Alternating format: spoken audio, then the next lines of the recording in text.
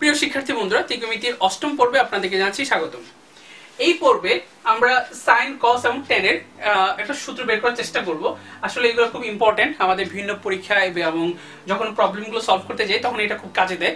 তো আমরা কিভাবে বের করি সেটা একটু দেখে নিই, জাস্ট একটু দেখে নেওয়া। যেমন সাইনের ক্ষেত্রে আমাদের খুব প্রচলিত একটা সূত্র আছে, sine square theta plus cos square theta equal to 1। আমরা একটু বের করি, হ্যাঁ, যে এটা আসলে 1 কেন। হ্যাঁ, তাহলে আপনাদের জন্য পরবর্তী সুবিধা হবে। যেমন sine square theta plus cos square theta, এটা কি? এটা অ্যাকচুয়ালি সাইন থিটা মানে কি? এই কোণের জন্য, হ্যাঁ, সাইন মানে হলো অপোজিট বাই কি? হাইপোটেনিউস। তাহলে আমরা লিখতে পারি AB by AC whole square. ওকে, আর কসের জন্য কি লিখতে পারি? কসের জন্য আমরা কিন্তু লিখতে পারি যে অ্যাডজেসেন্ট বাই হাইপোটেনিউস। অ্যাডজেসেন্ট কোনটা? বিসি, আর হাইপোটেনিউস কোনটা? AC whole square. তাহলে আমরা এটাকে লিখতে পারি এবি স্কয়ার, আর এটা হলো AC square plus BC square by AC square. তাহলে এসি স্কয়ার যদি আমরা কমন নিই, সরি, আমরা এসি স্কয়ার যদি লসাগু করি তাহলে আমরা কি পাচ্ছি? এসি স্কয়ার, আর এখানে পাবো আমরা AB square plus BC square. হ্যাঁ, তো এই যে জিনিসটা পাইলাম AB square plus BC square, AB square plus BC square, আমরা এখানে পিথাগোরাস যদি অ্যাপ্লাই করি, কারণ পিথাগোরাস অ্যাপ্লাই করা যায় কিন্তু আমাদের সমকোণী ত্রিভুজের ক্ষেত্রে পিথাগোরিয়ান থিওরেম বা পিথাগোরাসের উপপাদ্য, সেটা কি বলে?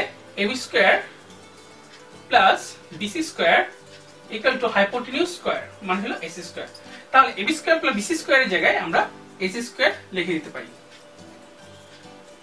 তাহলে দুইটা কাটাকাটি করলে আমাদের আসে 1। তাহলে আমাদের এটা প্রুফ হয়ে গেল।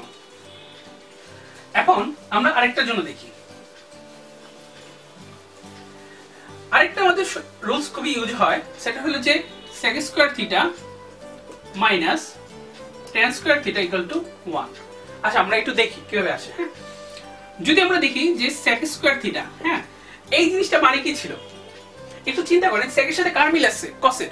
আর cos-এর সূত্র আমরা জানি কি? adjacent by হাইপোটেনিউস। তাহলে sec এর ক্ষেত্রে কি হবে? জাস্ট রেসিপ্রোকাল, adjacent পরে হাইপোটেনিউস আগে। তাহলে হাইপোটেনিউস বাই adjacent। হাইপোটেনিউস কত? এসি, আর থিটার adjacent কত? বিসি। ওকে, তাহলে এটা স্কয়ার খুব ইজিলি কিন্তু ফাইন্ড আউট করা যায়। তার মানে কি লিখতে পারি? এসি স্কয়ার, আর এখানে হলো বিসি স্কয়ার। তো এসি স্কয়ার মানে কিন্তু আমরা জানি AB square plus BC square, BC square আর এখানে বিসি স্কয়ার। তাহলে আমরা যদি আলাদা করে দিই তাহলে আমরা কি পাচ্ছি? AB square by BC square plus BC square by BC square. তাহলে এখান থেকে আমরা কি পাচ্ছি? AB square by BC square, এটা লিখতে পারি AB by BC whole square plus এটা কাটাকাটি করলে 1 আসে।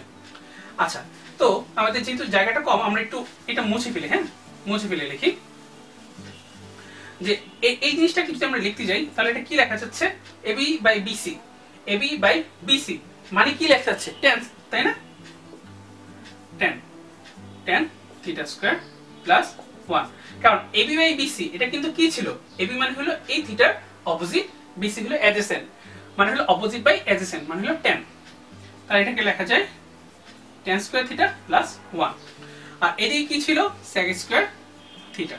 তাহলে আমি যদি tanটাকে এই পাশে নিয়ে আসি তাহলে লিখতে পারতেছি যে sec square theta minus tan square theta equal to 1। এটা হলো আমাদের আরেকটা রুলস। আচ্ছা, তো আসলে এইভাবে কিন্তু অনেক সহজে কিন্তু অনেকগুলো প্রবলেম সলভ করা যায়। আমরা সামনে আরো অনেকগুলো প্রবলেম সলভ করব। তো আমরা জাস্ট কতগুলো সহজ উপায় দেখতেছি যে আসলে কিভাবে আসে। এই জিনিসগুলো জানলে আসলে আপনাদের কাজগুলো খুব সহজ হবে।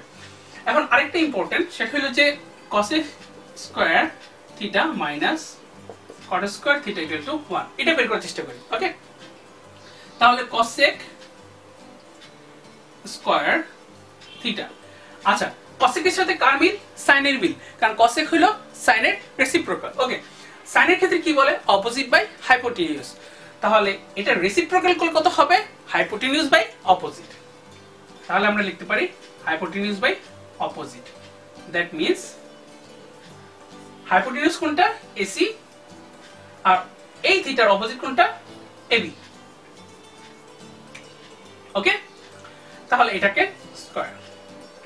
তাহলে আবার same AC square AB square, AC square কে আমরা লিখতে পারি AB square plus BC square, যেহেতু আমরা পিথাগোরিয়ান থিওরেম অ্যাপ্লাই করতেই জানি, আর এখানে এবি স্কয়ার, তাহলে AB square by AB square plus BC square by AB square, তাহলে এটাকে লেখা যায় 1 plus BC by AB whole square.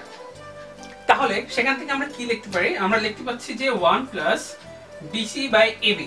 BC by AB বলতে কি আছে? বিসি বাই এবি তার মানে হলো এই কোণের অ্যাডজেসেন্ট বাই এবি, মানে হলো অপোজিট।